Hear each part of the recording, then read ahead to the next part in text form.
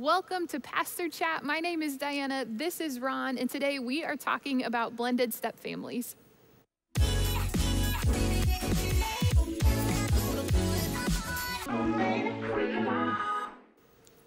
Ron, thank you so much for being with us, for bringing your wife. You've been married for 34 years. Is that what you're telling me? That's correct, 34 years. I love it. And you've spent a career in marriage and family therapy, helping specifically blended step families. Tell us a little bit about God's heart for step families. Oh my goodness. Most of the families in the Bible that we can look at are complex families of one shape, size, or another. This is not a new story. Right? This is an old story. God has always worked in families of various shapes and sizes. And so just being able to come alongside blended families, one of the things I really have come to believe is that healthy blended families are redemptive organisms in the lives of children and adults. When it's done well, it's a blessing to so many people. We actually have research to suggest that the positivity that comes out of a healthy step family negates some of the negativity that a child may have experienced when their parents divorced in the first place. Post-death, there's blessing to families. Now, step families done poorly add pain, hurt, chaos to people's lives. So it can be a change agent for good, or it can be something that just makes life even harder for people.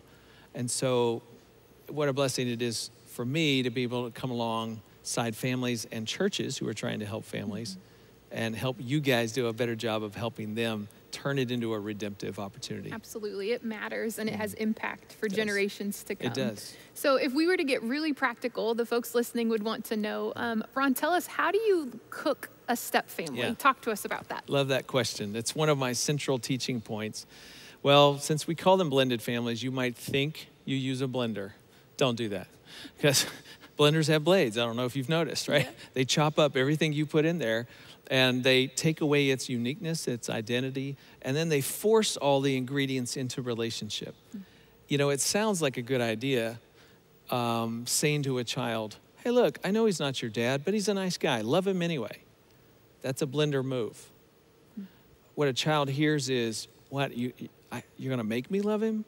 And by the way, I have a dad. He may be deceased, but he's still my dad. And you can't take him out of my heart. You can't chop up my dad and replace him. So that kind of mentality as you walk it out in life actually works against your family. What is far more productive is having a crockpot mentality. You cook a step family with a crockpot, which means, how do you use crockpot? You dump all the ingredients in, you turn it on, and you just kind of let low heat and time work on the ingredients. What happens? Low heat over time softens things. Yep. They warm up and they start sharing of themselves. Patience is everything.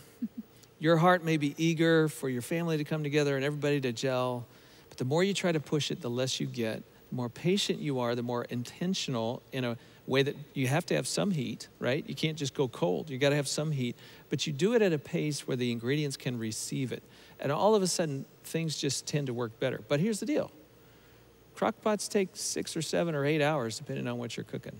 That's right. There's nothing quick about it. Blended families take time, depending on the age of children, how much they're with you, are they in the other home some of the time? There's a whole lot of factors, so there's no way to be able to pin it or predict it for any one family. The bottom line is, it often takes years to really find that fit. You can get there. Be diligent, just persevere and keep going. Absolutely. So one of the things I've learned from your readings, from your books, your articles, is that there's a lot happening on the inside of kids in the midst of this blending process. Absolutely in the couple, but specifically in the kids. Could you shine a light a little bit on what's happening inside of them? It's more than what happens at face value. And how do parents come alongside? Loss and loyalty are two concepts we teach a lot about. Everybody in a blended family has been through loss, in particular children have. There was a death, a divorce, a breakup, some sort of story that created the opportunity for the blended family to be born.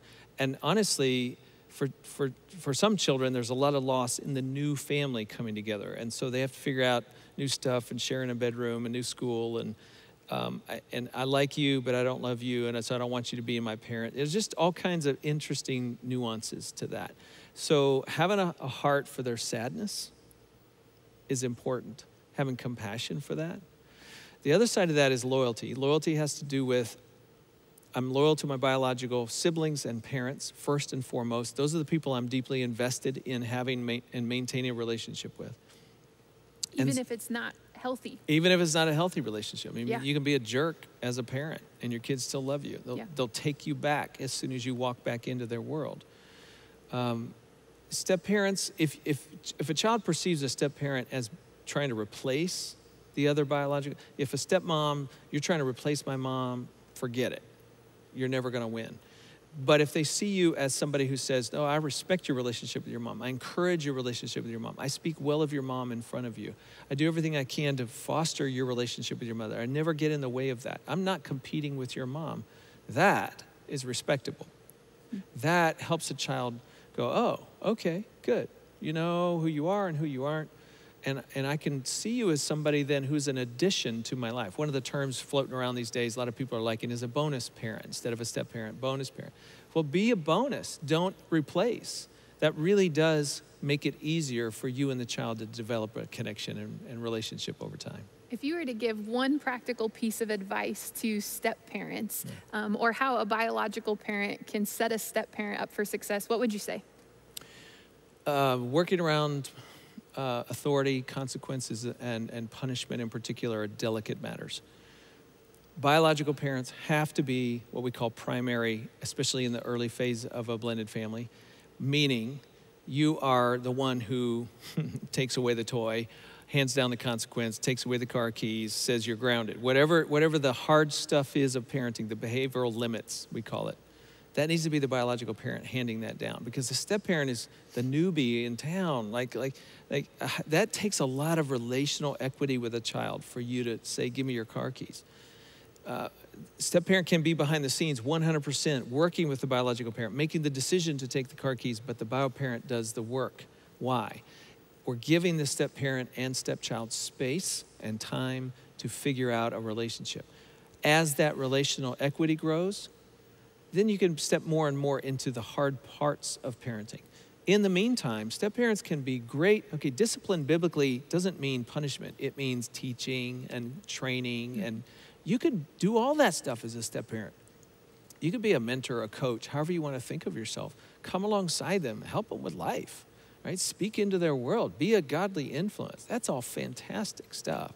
Just leave the hard stuff to the bio parent for a while until you kind of feel like, all right, we're there. We've figured this out. It's time I can start adding to that part of the parenting. That's great, Ron. This wisdom is so rich. It's so practical, so helpful, and we've only scratched the surface. So if somebody's listening and they want more, how can they connect with you? How could they find that? I'm glad you asked. You know, for years, people said, I've been doing step family ministry for about 27 years now, and everybody complained, you can't find any books, you can't find any resources. That is not true anymore. I have good news for you.